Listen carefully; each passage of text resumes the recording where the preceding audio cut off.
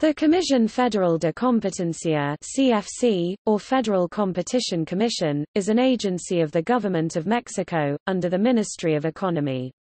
Established in 1993, it is responsible for implementation of the Federal Economic Competition Law (LFCE).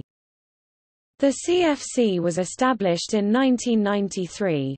It is headed by 5 commissioners who serve 10-year terms, who are appointed by the Mexican president.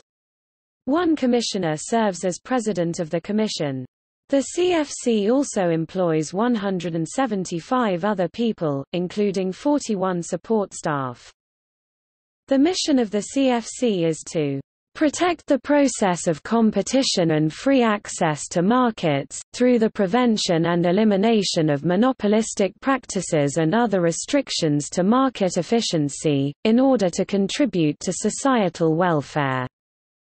Functions of the CFC include approval of mergers and acquisitions, investigating and penalizing monopolistic conduct, authorizing business activities in regulated sectors, and advocacy for competition in the marketplace. Article 28 of Mexico's constitution prohibits monopolies, but a more complete competition policy was set out in the LFCE 1993.